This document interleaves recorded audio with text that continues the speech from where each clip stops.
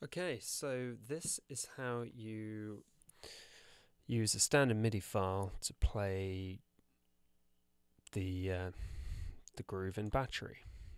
So what you do here is I'm going to use Easy Drummer, and I've got Battery here. And so if I go up to here in Easy Drummer, I've selected a groove in Easy Drummer, and I just drag and drop that into click OK, fine, we'll import tempo, drag that into my arrange window, and then I go to Battery,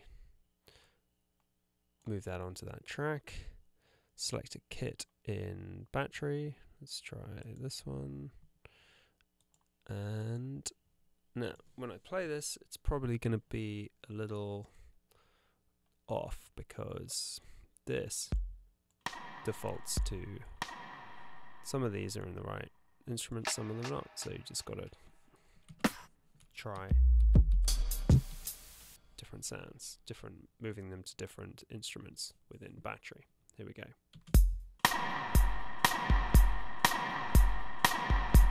Okay, that snare's a bit, got a lot of reverb on, so let's try going up to the next snare. So